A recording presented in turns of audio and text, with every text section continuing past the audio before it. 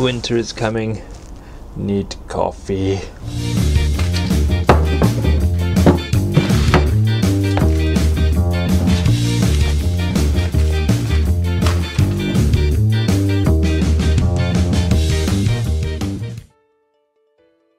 Okay, so this is a just short video of my basic toolkit. Previous videos on about DIY. Oh no, on the Yellow Peril channel, I was on about whether people use DIY maintenance or if they go to professionals. And I was saying to Bex88 that I don't really have that many tools. I used to have a load of tools years ago, but nowadays I have very few, and it's surprising how much you can actually get done on a bike with a few tools. The tools I'm going to show you now cost in total, I think, about £25–30. So say you bought one tool every couple of weeks or every month, whatever, you'd soon have a kit that's good enough. These are all cheap tools from cheap shops, which I'll talk about in a moment. So with most bikes as well, you get the actually, let me put my hands in, so not just looking at a boring background thing. So in most bikes you get a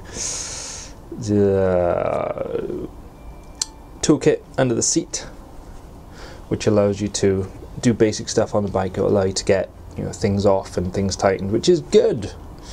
So, but for a bit more, it's not something that you want to be using over and over, because the tools in there tend to be a little bit flimsy. So they do the job, but they're not what you would use all the time. Love it. Okay, so a set of spanners. All right, if you hopefully you can see this. So these are Black Spur, which is a cheap make, but they're actually good.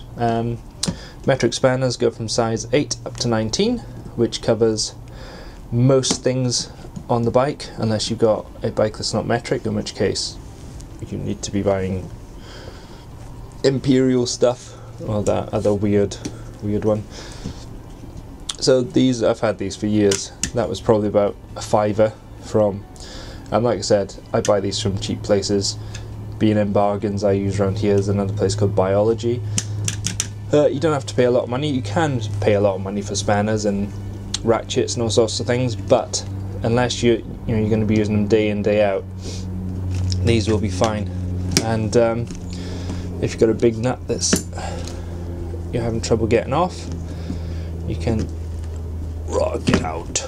You can stick them on and use it as a bar to go against it. I'm doing that the wrong way. Stick that end on. Stick that on there, or so you extend it. Easy peasy.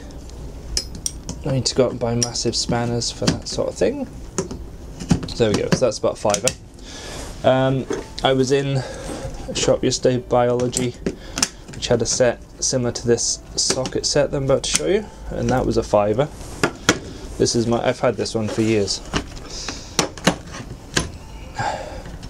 This is my, can you see that? Oh, pretty done with it. My kitchen roll, because otherwise when you turn this upside down, these will fall out.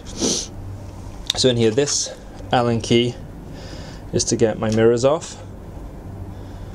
The set is as is, and only use that, and a number 10, 12. Those two on this bike. I also use this arm with these. If you have Allen bolts on your bike, I definitely recommend getting this. Is probably this is the most expensive thing I bought tool wise for the bike, and this was about £12 from Machine Mart, and it's 4, 5, 6, 7, 8 and 9 mil bits. This one here, this one takes all my fairing bolts out, and there's a couple of other bits on the bike that use the bigger ones, as you can see. These are actually toughened, toughened steel, so they don't round like these do. So if I use one of these, or if you go to a cheap shop and buy a set of these, they bend and they round, and they ruin your bolts, and then you end up having to drill your bolts out. Whereas these, you get your ratchet, you stick it on, stick it in, bob's your auntie. Excellent. So yeah, so that's the most expensive thing I bought. Also, over time, you actually get to, you'll augment your toolkit with lots of other little bits that are useful. This pin here and this pin here, I don't know if you can really see those. I use those when I'm doing anything with my brakes, because I had to drill through the caliper in order to get off the pin that goes through and holds the brake shoes in place. So I had to fashion myself. That's an old darning needle, that one, and that's out of a photo frame, photo picture frame thing. So yeah, so little bits like that will be added to your arsenal. Alright, I've also got a pair of pliers, a couple of quid, chrome vanadium, a screwdriver with different bits.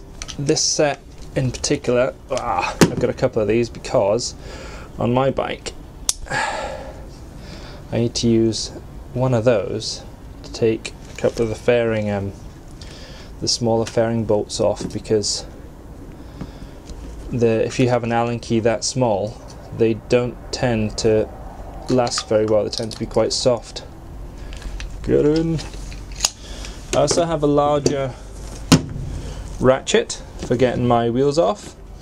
That was only a couple of quid again. You'll find that in your underbike kit, I think you have one that might fit on the wheel, but it's not really good enough if you're doing any adjustments, like adjusting your chain.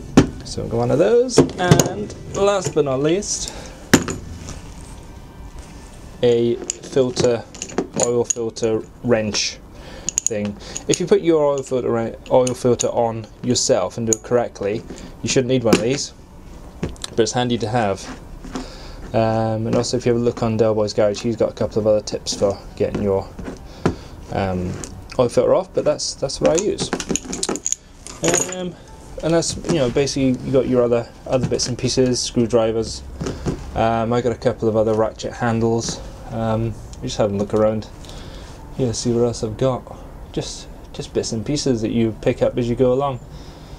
Brushes, wire brushes.